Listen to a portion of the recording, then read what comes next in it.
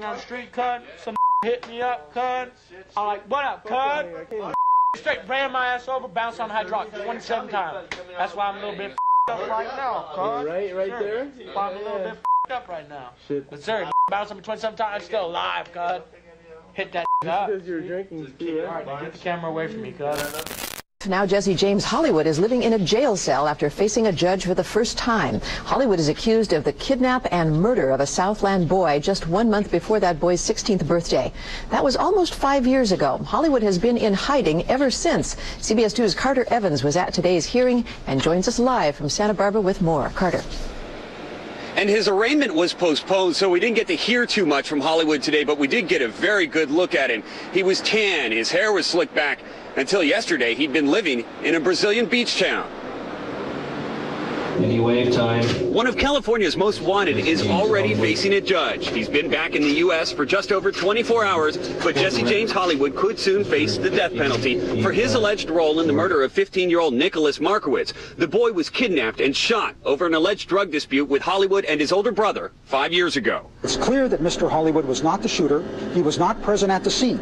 So the key determination is whether he gave the instructions for this unfortunate murder. Others have been tried and convicted, but Hollywood disappeared for years. Yesterday, authorities brought him back to California from Brazil, where he'd been hiding. Did he talk at all about what his life was like while he was in Brazil? We didn't talk about that. But Hollywood's attorney did speak with his client yesterday about the case against him and Did have a brief discussion about his girlfriend and the upcoming baby that's occurring, but it was a private conversation. Naturally, he has a concern about her well-being and his future son or daughter. Say Hollywood had been on the run for the past few years. They found him in a small town outside of Rio de Janeiro, Brazil, where Hollywood claimed he was an English teacher. He received checks for $1,200 every month, enough to live a pretty good life. Authorities say his parents might have been sending him the money. It was a beach community where he lived with his Brazilian girlfriend for the last 3 years. While he was on the run, I'm just wondering how good a time he was having, because I can't even imagine the fact that this kid could still be alive and enjoying life while my son was dead. As you can see, the Markowitz family was here today, but Hollywood's family was not here. Jesse James Hollywood will be back here in court on April 4th for his arraignment, where his attorney says he will plead not guilty. Blatt says Hollywood is scared. This is a very difficult situation for him and his family. He understands it, and we're prepared to go forward in a determined defense. Hollywood's arraignment has been postponed to April 4th. Live in Santa Barbara, Leo Starr with ABC 7 Eyewitness News. Michelle, back to you. 15-year-old Nick Markowitz back in 2000. Prosecutors saying here that Hollywood and 2 others killed the boy in retaliation for a drug debt. Hollywood was captured in Brazil. He was returned to Southern California yesterday. Today, Hollywood was supposed to enter a plea, but his attorney asked for and received a postponement until April the 4th.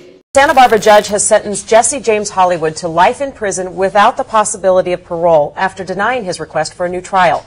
Hollywood was found guilty of first-degree murder in July. Prosecutors say he planned the kidnapping and killing of 15-year-old Nicholas Markowitz back in August of 2000.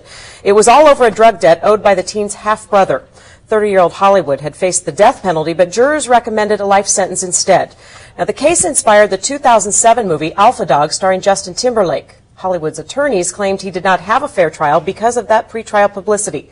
4 others were convicted in the case.